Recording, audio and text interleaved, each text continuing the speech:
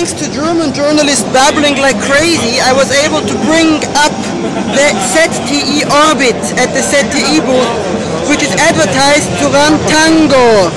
And if we look in the settings, and we go into settings, it's a bit difficult to do.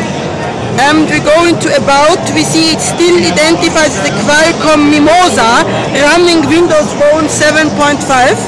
It has 256 megabytes of memory and does a reduced app selection as it's shown here. And if we tap more info, we get an OS version of 8755 VM7 T1. But other than that, the device, it very much behaves the same as it has been before.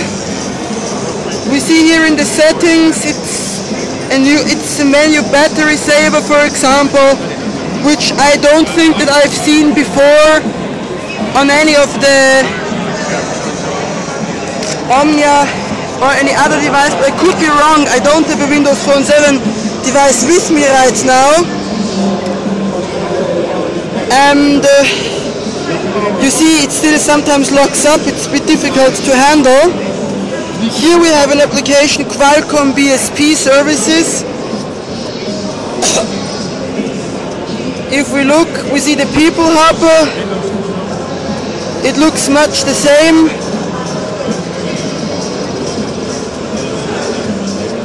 There is a games hub, but it's also much the same. And well, there is not much more I can do without internet. A shortcuts menu, but that seems to be a GPS tool.